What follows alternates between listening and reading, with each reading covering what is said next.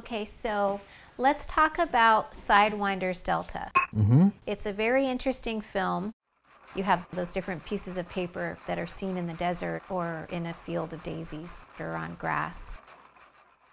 You have motion picture projectors. You have different kinds of tails. You have the bony tail of an animal. And I was wondering if you could talk about what the meaning of some of that was.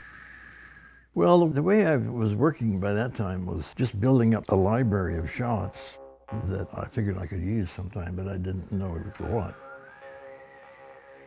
I was always just experimenting with things that were possible for me to do. So there's some straight animation in there, and there's some animation combined with the background that I had shot in advance. I mean, I'd been thinking about the process of compositing images for a long time, and now I could do it. So I was doing that, and I'd go out in the desert, look for something that looks like it could be used. And it was often a time-lapse shot, so I would be staying in that spot for 12 or 15 hours and usually camping overnight. So a number of the shots have specific locations that I'm working with in the background.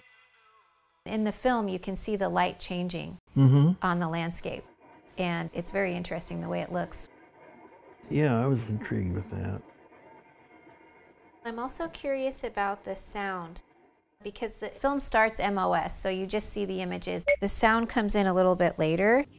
And I was wondering if you have tools to manipulate sound, just like you did with images with the optical printer. What kinds of tools or processing did you do on the sound to get some of those effects? Well, I had a collaborator, George Lockwood, who had a little studio for editing sound.